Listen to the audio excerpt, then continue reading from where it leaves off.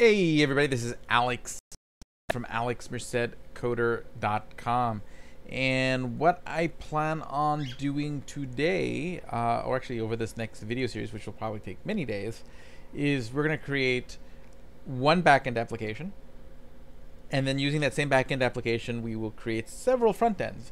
The reason I'm doing this is, one, to illustrate, just really kind of hammer down the idea that your backend application is a separate application than your front end application. These are two apps you're building. They may work together to make one sort of user experience, but that backend app can be used to work in cooperation with many front end apps and create many user experiences. Also, as a way to kind of go over React, Vue, Angular, Svelte, and we'll probably do Stencil.js and maybe even just do pure web components. So we'll probably build 6 front ends. So let's actually start scoping out this project. So let's do new file or new folder. Okay, and we'll just call this lots of apps. Okay, and first we're gonna scope out all the folders for, well, technically most of the CLI tools for a lot of these are going to make those apps for us. So we'll do it one at a time. So first I am going to create an Express app. And if I remember right, I do have a little tool for that. So I'm going to open up this folder in the terminal. Close some of these extra bash terminals. There we go. Wait for this to open up.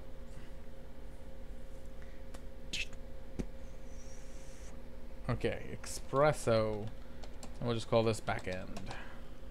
Okay, and this is just a custom bash function I created. So if you type in Espresso backend into your computer, it's not going to do anything. Okay, see, and she builds it out for me. See, I got all my stuffs. So it's building out my Express application. Okay, what we're going to do is just create a very rude, crude Express to do API. That we'll use to fuel several front-end applications. Okay, so I'm just going to wait for that to finish installing all the things. Okay, and there's my server.js, so I guess I can start getting my server.js set up. So let's see here, const express equals require express, and then const app equals express. We're also going to want const cores. I have to download this library. We're going to want it eventually. Require cores. I think that's all I'm going to use at the moment. Let's just take a look at my package.json. Do I need to install cores? Yes, I do. So let's go over here and npm install cores.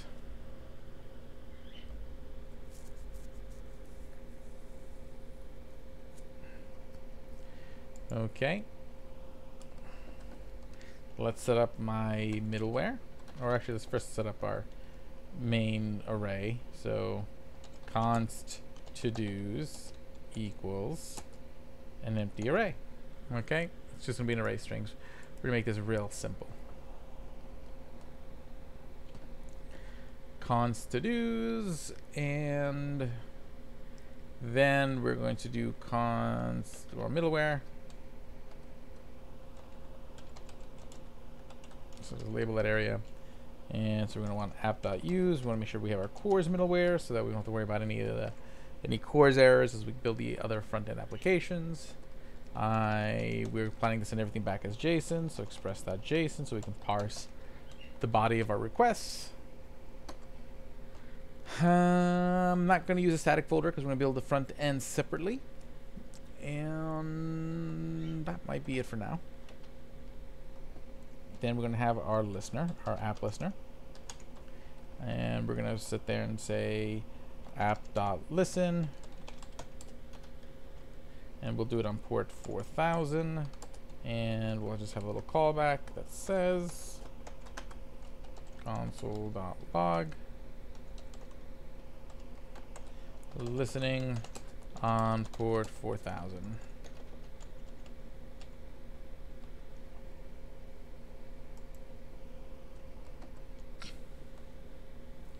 Okay, and now we'll have our routes. So we'll make these pretty straightforward. Routes. So we just need a get route, app.get to get all the to-dos, app.get. This will be our root route. Okay. And basically this will be rec res. And all this does is res.json to-dos.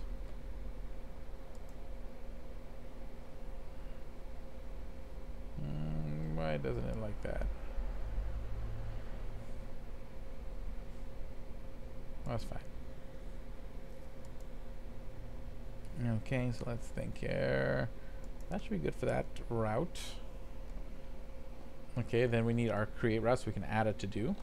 So we'll do app.post. And that'll also be to the root, because why not? And rec res. Okay, and what this will do is take the rec.body, so take the to-dos dot push, and we're going to push rec.body into the array, and then it will respond back with the full array. Res.json to-dos. Good. App.post. And this now we need one to update, so that would be app.put request. And that's still going to be a put to the root. And that'll be a rec res.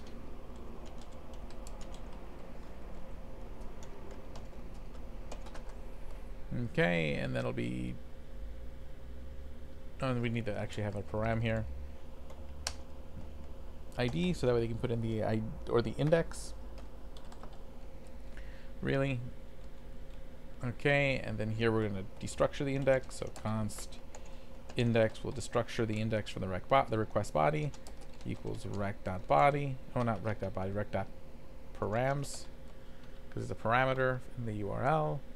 And then what we can do is say to-dos index equals rec.body.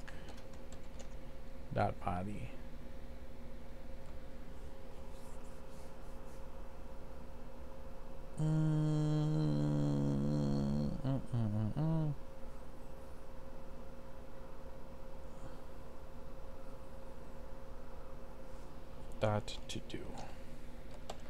We're gonna have to make it where the body has a to do property, because I don't want it to be an array of objects. I actually want it to be an array of strings.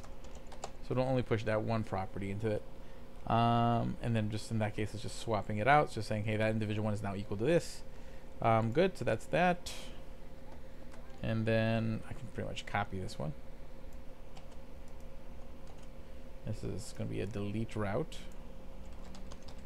And it's going to delete the index. So we still need to destructure the index.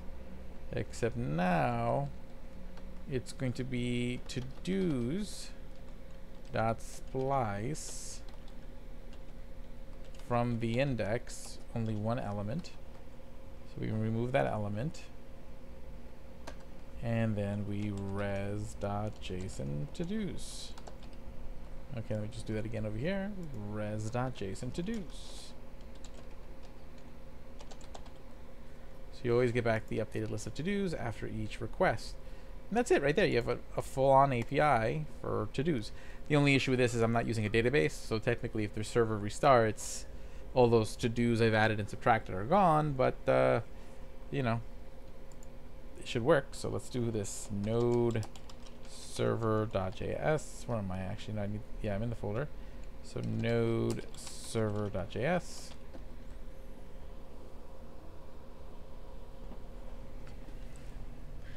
Cool. Okay, so that's set up. Let's open up Postman. So where's Postman? And then I'll pause this while Postman opens up. Okay, so Postman is open. Nice. So let's see here. This is gonna be, we're gonna test out this API. Let me just close out a lot of these other tabs just for sake of speed. Don't save. Don't save. Don't save. Get rid of the launchpad. Just start with a fresh tab for the sake of speed. And again, it's HTTP localhost 4000. And again, everything is a root route, so this should just get me an empty array right now because there shouldn't be any. So let's see here. And did I get a response? Yep, an empty array, so that worked. So now we will go to the post route and add an array. And for that, I just need a body. It's gonna be raw JSON, and it should only needs one property in it. Okay, which should be to do.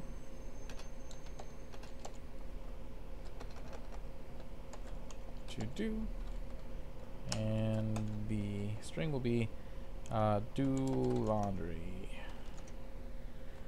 Okay, and that should be all I need at the moment to make a post request to here. So let's make a post request, and that should come back with an array with one item.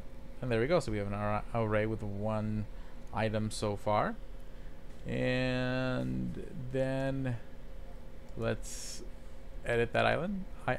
So that should be the only item in the array. So it should be the 0 index. So put, we have to add up a 0. And let's change it to do laundry 2. So I send it, it should update it and send me back an updated array. And yep, do laundry 2. It works. And then if I do a delete, it should delete that one item, give me back an empty array because it should be empty. Good. Our endpoints work. Yes. So we've built the API. Again, it's a really simple API because that's the point. The point is just to have something really easy to make. I am going to add a few starter pieces of data. So we'll just say, you know, groceries, laundry. So that way, as the server restarts and we try each of these apps, that has some initial items to work with. Okay, but aside from that, that's that. So the next video we'll probably do React first because React should be the easiest one to do because it's the one I have the most experience with. And then we'll go through Angular, Vue, all these other attempts at building a front end and grabbing these routes. So I'll see you guys in the next video. Have a good one. Ciao.